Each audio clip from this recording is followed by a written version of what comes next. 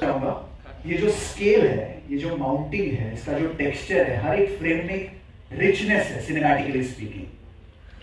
तो एक स्तर जो होता है उसको आगे बढ़ाने के लिए, बिकॉज आवर अनसंग हीरोज ये डिजर्व करते हैं ऐसा स्केल, ऐसा टेक्सचर, ऐसा स्टोरी टेलिंग।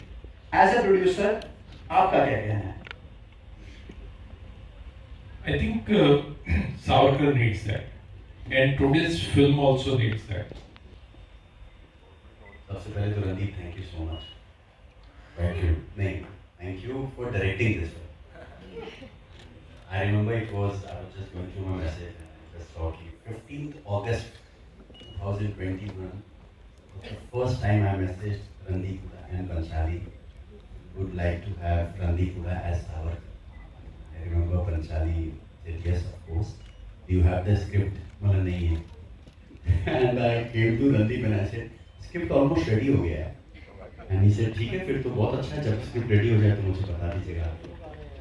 और फिर धीरे धीरे रणदीप पूछता गया स्क्रिप्ट कब आएगा, स्क्रिप्ट कब आएगा, स्क्रिप्ट कब आएगा. और एक दिन मैंने बोला यार Randeep, because he started from 16th August, he started sending all the information about Savarkar to us, and then we decided, why don't you write this film?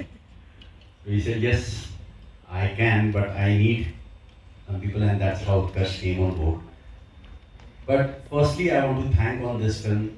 When I gave the concept of making this film, everybody told me not to make this film because it will never be made.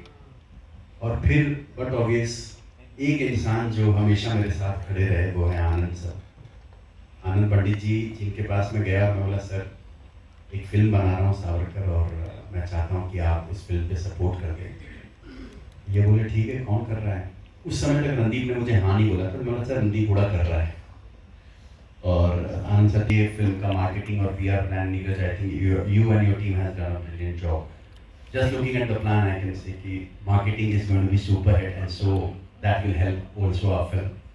But thank you Randeep once again. I think you have gone through a lot. Thank you Sandeep, thank you Yogesh. Yogesh sir, आपसे पूछना चाहूंगा, मतलब आपकी जो journey रही है, Midway आपने यहाँ पर शामिल हुए, ये थोड़ा सा अजीब है सुनने में, लेकिन इसके पीछे की कहानी क्या है, अंदाज क्या है, स्टोरी क्या है, आपसे जानना चाहेंगे. जो प्रोजेक्ट के बारे में रणदीप भाई से डिस्कस हुआ, तो मेरा जो फर्स्ट इंटेंशन था, I belong to freedom fighter family. My great grandfather was a freedom fighter, और ये मेरे लिए एक इमोशनल मोमेंट था कि मेरा मूवी में एज ए डेब्यू प्रोड्यूसर और इस फ्रीडम फाइटर की कहानी के साथ मैं जुड़ रहा हूँ. तो ये एक मेरा ड्रीम डेब्यू है एज ए प्रोड्यूसर. और